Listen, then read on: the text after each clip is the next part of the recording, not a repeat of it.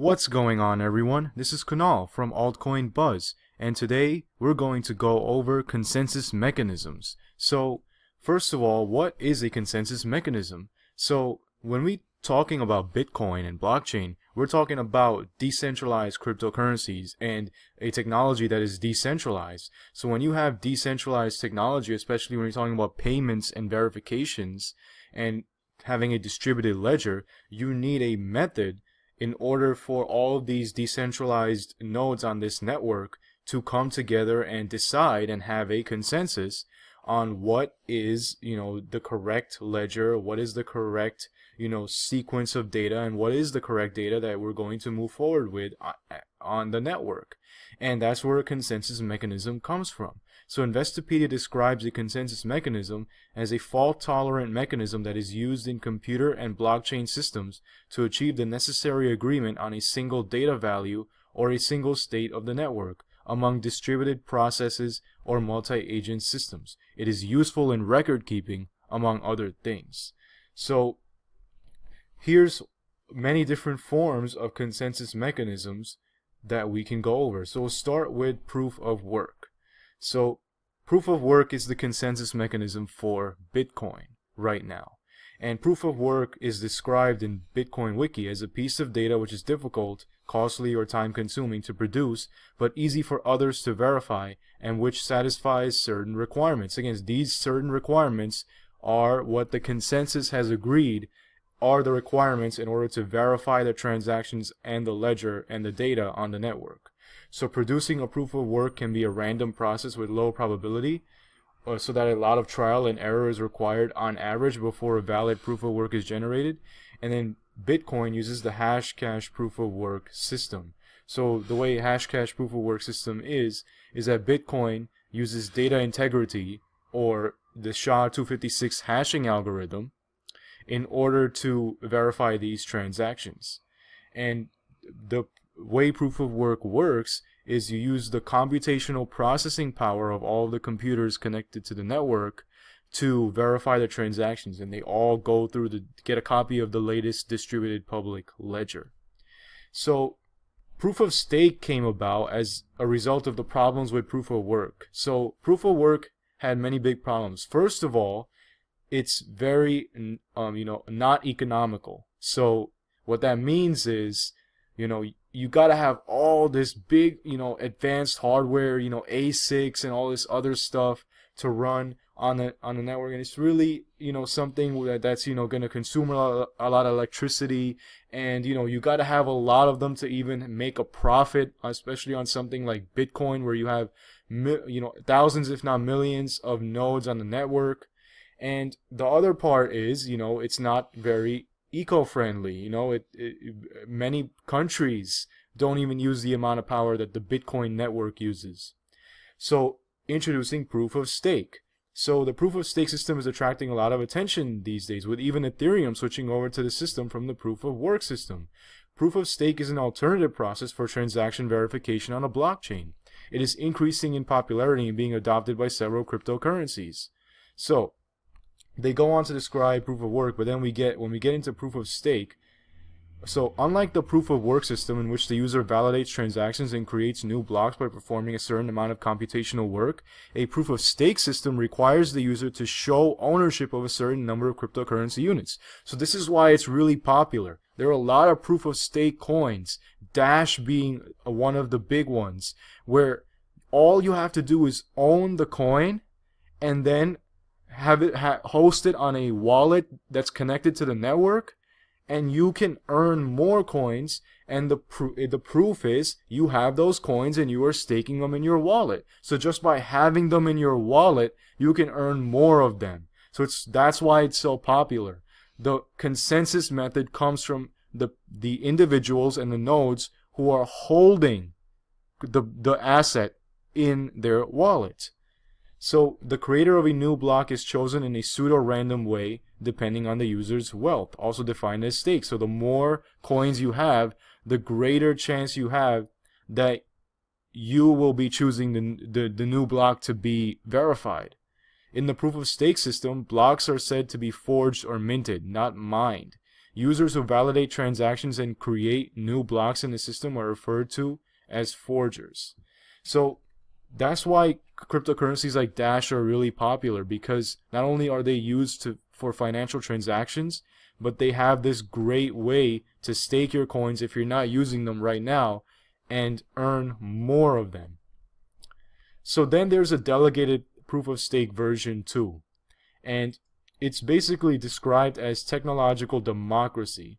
So this article right here saying by HackerNoon says, explain delegated proof of stake like I'm 5. And it really does a good job of that, actually. So just think about how many asshole bosses there are out there in the world. Have you ever wanted a system in which you, the employee, get to fire your own incompetent boss? Well, that's how delegated proof of stake works. What happens is a bunch of nodes on the network select one node to act as their delegate. And that node is going to represent the rest of the nodes. And if the rest of the nodes feel that one node is doing a good job verifying transactions and representing their side part of the network well, they'll continue on with that node as the delegate for the proof of stake. If not, then that node will be replaced. And it's really a nice democratic way to run a network, a decentralized network. So there are many other forms of, proof for any form of work on the network, and one of them is introduced by Quantstamp called proof of caring. And the way proof of caring works is you receive airdrops based on social media interactions. So when they talk about proof of caring, they really mean they're trying to get after the ethos of the network. They're really trying to say, okay, all the people who went on social media and liked and followed our tweets and subscribed and went on certain other social media and were very active, and if they can show proof of that, they will get the airdrop. And that's really proof of caring. It's about how much activity are you doing to care about this project and helping it grow. And Quantstamp has really pioneered this project, and it really is not a bad way to earn airdrops just by doing some work on social media. So in not an unsimilar way, proof of importance introduced by NEM, right?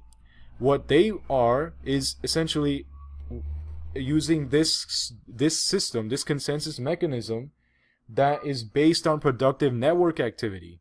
So if you can prove to the network that you have done productive network activity, which means, sending and receiving a lot of NEM, or, doing financial transactions with NEM, or buying NEM, you are being very active on the NEM blockchain in terms of transactions and acting on the network. And so based on that proof of importance and your importance, you can be verified on the network, and that's how you can you need to have a certain amount of balance, so 10,000 NEM in their balance, and that's how you can be eligible for proof of importance. So now let's get into some of the even more technically advanced ones. So Neo uses this one. It's called Byzantine fault tolerance. Alright, so Byzantine fault tolerance is a very complicated topic, but let's try to make it really simple here. So first, two questions are asked. Number one, what happens when an attacker decides to not follow the rules and to tamper with the state of his ledger? And number two, what happens when these actors are a large part of the network, but not the majority? So in order to create a secure consensus protocol, it must be fault tolerant. So first, let's talk about the two generals problem. So it describes a scenario where two generals are attacking a common enemy, and General 1 is considered the leader and the other is considered the follower. Each general's army on its own is not enough to defeat the enemy army successfully. Thus, they need to cooperate and attack at the same time. This seems like a simple scenario, but there is one caveat. In order for them to communicate and decide on a time, General 1 has to send a messenger across the enemy's camp that will deliver the time of the attack to General 2. However, there is a possibility that the messenger will get captured by the enemies, and thus the message won't be delivered. This will result in General 1 attacking while General 2 and his army hold their ground. even if the first message goes through, General 2 has to acknowledge that he received the message. So he sends a messenger back, thus repeating the previous scenario where the messenger can get caught. This extends to infinite acknowledgements, and thus the generals are unable to reach an agreement on when they would attack. So that's the two generals problem. Let's now get into the Byzantine generals problem. So it's similar to the two generals problem, but with a twist. It describes the same scenario where instead more than two generals need to agree on a time to attack their common enemy. The added complication here is that one or more of the generals can be a traitor, meaning that they can lie about their choice. Like they say they can agree to attack at 0900, but instead they do not attack at that time. So the leader-follower paradigm described in the two generals problem is transformed to a commander-lieutenant setup. In order to achieve consensus here, the commander and every lieutenant must agree to the same decision for simply attacking or retreating. So it gets interesting that if the commander is a traitor, consensus must still be achieved. As a result, all lieutenants take the majority vote.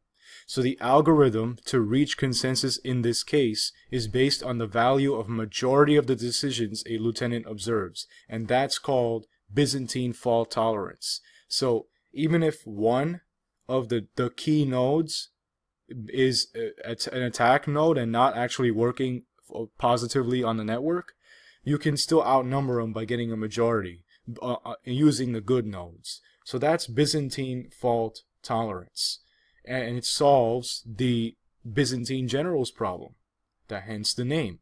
So then what is delegated Byzantine fault tolerance? And this goes into what Neo offers, right? So just to make it clear, when we're talking about these consensus methods, these new ones, these new consensus mechanisms, they are a response to the idea of decentralization and democratization. So proof of work, as many people argue that a lot of miners in China have centralized, the proof of work method by controlling a vast majority of the CPU processing power. So having stuff like delegated Byzantine fault tolerance as an alternative consensus mechanism is really important in many people's eyes to really providing a democratic way to achieve consensus on the network. So many people talk about these previous algorithms that are recognized as being useful. Some developers are looking for even better solutions.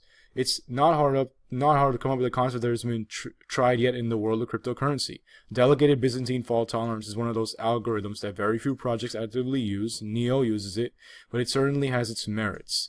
So we talked about the Byzantine generals problem. So by using delegated Byzantine fault tolerance, the relationship between different blockchain nodes is rearranged. More specifically, the entire network becomes almost invulnerable to the Byzantine generals problem, while still being able to achieve consensus if malicious nodes would attempt to cause harm.